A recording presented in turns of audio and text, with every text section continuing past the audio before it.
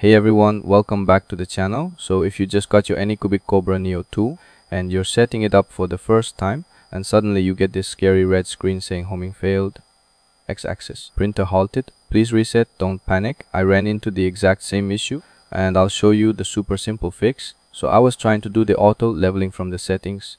Everything was going fine. It said homing and then boom, red screen error. The printer stopped completely. I had no idea what went wrong. After turning off the printer and taking a closer look, I found this little white 6-pin cable just hanging loose near the extruder stepper motor. I missed plugging it in during the setup, and that was the whole reason for the error.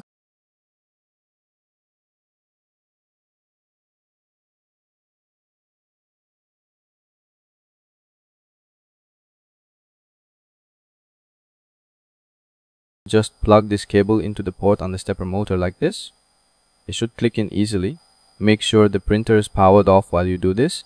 Now turn your printer back on, go to settings, auto level again, and this time it should start homing properly without any errors. So yeah, if you're setting up your Anycubic Kobra Neo 2 and you get that homing failed error, it's most likely because this little cable wasn't plugged in. It's an easy fix, but easy to miss too. If this video helped you out, make sure to drop a like, comment if you faced the same issue, and subscribe for more 3D printed tips and fixes. Catch you in the next one. Happy printing!